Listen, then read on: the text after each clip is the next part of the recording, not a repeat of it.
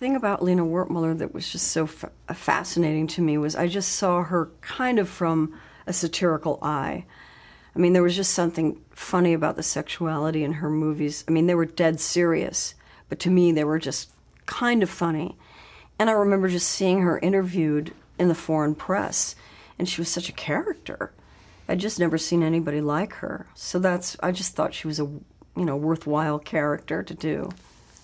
Let's talk about some of your other famous characters and some of the sketches that you were in. So you spoke a little bit about the Valley Girl, but how did you transform her? Did she change at all from the Groundlings to Saturday Night Live? No, other than, she was a stewardess, but she had many incarnations, secretary, but she was always her, just kind of clueless, but nice, never mean. No, she didn't change that much. You mentioned the Coneheads earlier and the development of that, but describe the sketch and why do you think that became so popular? Well, the sketch was a typical family dynamic. I think that what was funny was that he was a driving instructor and that I went to high school, and that, the disclaimer and the explanation for our appearance is that we were from France. And then, the touch, the inimitable Tom Davis touch, which is that those words like you flathrag and, what were those, the senso rings and all sorts of words that are just so Tom, and primat and Beldar and then Connie, and the situations are, when we would stand next to someone, we would stand really close, and the way that we would eat and the description of food. I just think that it was unique and idiosyncratic and funny, just silly. There's something, Tom especially could write silly really well. One of your famous sketches is the Slumber Party. Can Yes. you talk about that? Well, that was written by Marilyn Miller, and I'm also a huge fan of Madeline Kahn. Also very influenced by her work, her character work. I'm a big admirer of her character work. That was so funny to me, just that kind of preteen misconception of what sex is. I think Jane actually had the funniest line, which was, "I'm embarrassed when I know someone's looking in my ear." That, just killed me. There was no one that could write that kind of stuff better than Marilyn, who wrote the Judy Miller stuff. And was it fun for all the girls to get to have a sketch like that together? It didn't seem to happen that often. Well, I think it seems like, yeah, of course it was fun. I think we did Married in a Minute, which was also a Marilyn Miller sketch. Yeah, and I think we did, that Joan Crawford one. I don't know if that was Marilyn's. We wanted to ask about the Chevy song that the girls all sang together. I think Chevy was still in the cast at that time, and he had injured himself in the scrotum doing one of his falls, so he was not in the show. And our musical director, Paul Schaefer, was a huge fan of the Phil Spector girl group sound, so he wrote the song, which was wonderful. And that was really kind of fun to do. And then when it was on a fan magazine, they dubbed it Chevy's Girls, which we, of course, never saw ourselves as.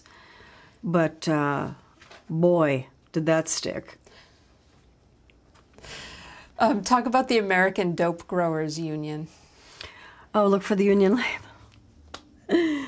Oh, well, let me see.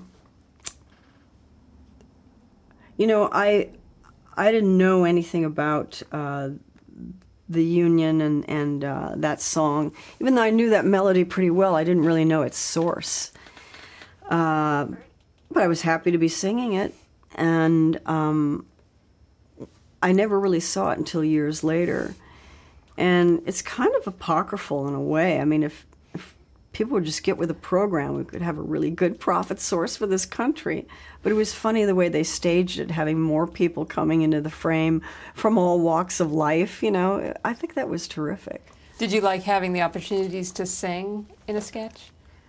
Yeah, I mean, I didn't know any better, you know. Talk about E. Buzz Miller's Animal Kingdom. Oh my gosh. Danny went to this island in Tahiti called Rangiroa. And I actually went there too at some point. But he met a guy there who sold the postcards with the topless women.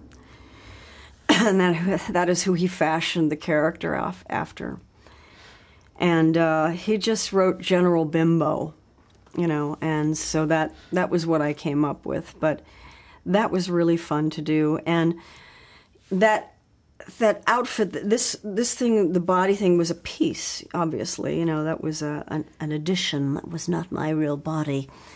But that was even funnier for me to actually be able to work in that thing. And I really loved being able to play a bimbo. That was just, there was something so freeing about it. And there was something so immature about him making something sexual about everything.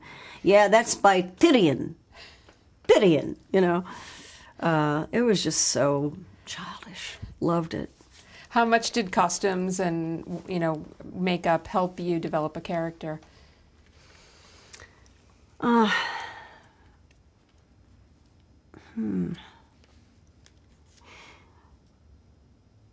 I think more in the Groundlings, that was, costumes were more effective in enhancing the feeling of the character than on SNL, except for the Coneheads, obviously. I don't recall really having a real feeling that a costume, you know, imbued me with any more feeling about the character I was playing. Well, some of my favorites I'm not even in, like The Raging Queen, Miles Cowperthwaite with Monty Python. Come on. Is it Eric Idle? It's not Eric Idle. It's the other one, Michael Palin. Sorry. It's okay. He's the cabin boy. But that was an incredible one. There was also one I was in where there was a takeoff on the Trogs tape, which is a very infamous underground tape about this band, the Trogs, who had a big hit with Wild Thing, and they were trying to do their next song, and they were just having a terrible time, and whoever was the engineer had recorded the session, and they're just cussing at each other. And we were trying to do kind of a takeoff on it only in Elizabethan times. And John and Danny had already left the show at this point, and John was making an appearance as the Queen in drag. And Paul Schaefer was in the sketch, and, you know, we were replacing the word fucking with flogging. And I was a page in the scene, you know. And Schaefer accidentally said fucking on the air. And I had just enough time to run into the control booth to see what was happening. And they were frozen. Everybody was frozen in their spot. They were just so shocked. And then I went back into the scene, and then John came in as the Queen, and he was saying his lines, and when he was saying them, he was taking his fan and hitting John on every single word he was saying and laughing. And, of course, everybody was losing it. Now, you know, that's kind of rare. I don't think, you know, I could count on maybe one hand when people would lose it in a scene in the 5 years I was there. And there was one time when I lost it in a scene, and it was when Rodney Dangerfield hosted the show. We were doing a takeoff on Manhattan, which was Manhasset, and I was playing the Mariel Hemingway role. And he did a joke that I had already heard in dress rehearsal, which was, you know, I'm telling you, Manhasset is rough. I saw a waterbed, there was a guy at the bottom of it, and I had heard the joke already. And it just, I lost it on the air. They're just, it's so hard. I mean, there are so many sketches, and half of them I don't remember. When I see some of the shows that are on the discs, when I watch them on the television machine, I can't believe I don't remember those shows, those sketches. I mean, there are some I have absolutely no memory of doing. The content, no memory.